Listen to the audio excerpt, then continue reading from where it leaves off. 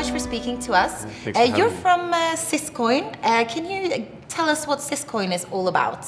So Syscoin is a decentralized cryptocurrency that it was forked off of Bitcoin. So it's essentially the Bitcoin core protocol, but with a few value-added services. And so what you want to do there is kind of create the core business constructs to build business apps on the blockchain.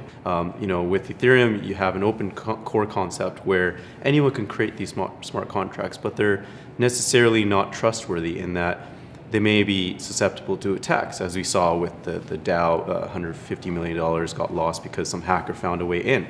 Now with this, we kind of make sure that we lock down all of the security variables and we test it well before releasing.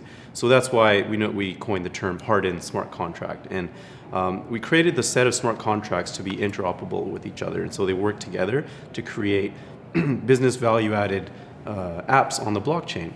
And so that's kind of an introduction as what Syscoin is. So do you really think that the future is all about cryptocurrencies and the future is tokenized? Yeah, I think it truly is. We're entering a digitization, I would say, of the world.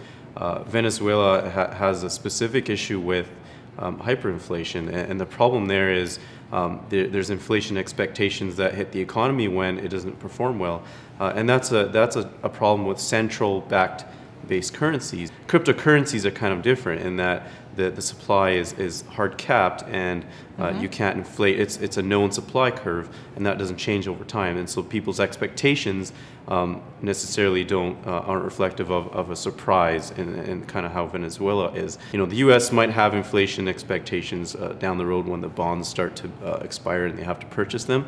We may have an uptick on inflation there, but in terms of cryptocurrency, it's more in terms of deflationary expectations. The price is expected to rise because demand increases and there's only so much supply. I think we're at a point where we've proven with Bitcoin that it's a stable store of value in that. Sure. Yeah, and I think it's a better form of economy that gets created as a result. Brilliant. Jag, thank you very much. Thanks for having me.